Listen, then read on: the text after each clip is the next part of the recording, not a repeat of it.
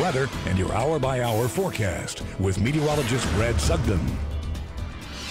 Hey everyone, we are going to see mostly clear skies once again overnight. Temperatures nice and cool, just like they should be for this time of year. And now that the sun's setting, well, we're going to see temperatures fall off rather quickly. So hour by hour into the evening, there we go, quickly down through the 50s, eventually down into the 40s. Now, pretty much the same thing as what we saw last night. Temperature-wise in Omaha, we're getting down into the lower 40s by our Monday morning, so grab the jackets. You're probably going to need them to start things off. A few isolated areas might dip down into the upper 30s. Those winds, though, tonight will be a little higher than what we saw last night, helping to mix things up here just a little bit. Through Monday itself, though, we are going to start to work in a couple more clouds throughout the day. So there you go, partly cloudy skies, becoming mostly cloudy by the afternoon into the evening. Temperature-wise into the 60s.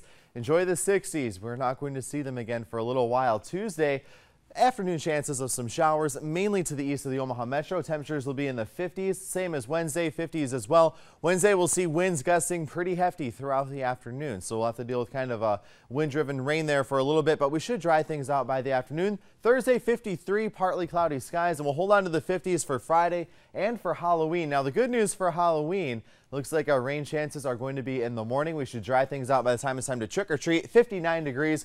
Hopefully your costume incorporates a sweater. You're probably going to need it as temperatures will be around 50 by the time we head out to trick or treat.